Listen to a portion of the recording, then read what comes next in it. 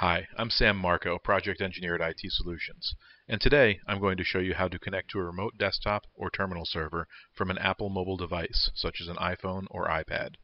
If you're using a Windows PC or a Mac, please stop this video and select the appropriate video from the list. In order to connect to your remote desktop or terminal server, you will need the name of the server as well as the name of the gateway server if your environment uses one. If you do not know this information, contact the IT Solutions Help Desk and they will provide it to you. First, ensure your phone or tablet is on and connected to the Internet. To avoid potential data charges, you may want to use a Wi-Fi connection. If you have never connected to a remote desktop server from this device before, you will need to download an app. If you already have the Microsoft Remote Desktop app, you can skip this step. Open the App Store by clicking on the blue A icon.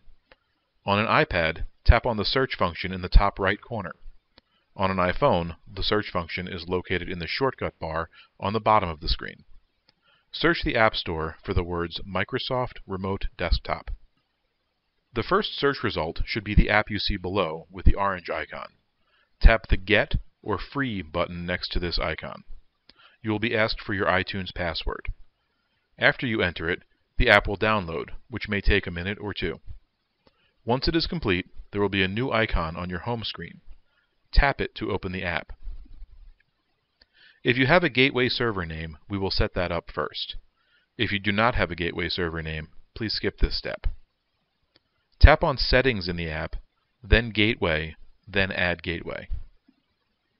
In the window that appears, enter the gateway server name in both the gateway name and server blanks, then tap Save. Back at the main app screen, tap New Remote Desktop. Enter a connection name, which is an arbitrary name to remind you what this remote desktop server is. For PC name, enter the name of your remote desktop server. If you have a gateway server, select it.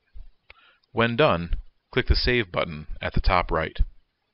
Back at the main app screen, you should now see the name you entered a moment ago. Tap it to connect to the remote desktop server. You will be asked for a username and password. Note that you will need to enter your domain name, followed by a backslash, followed by your normal username. Thanks for watching this video on connecting to a remote desktop server from an Apple mobile device.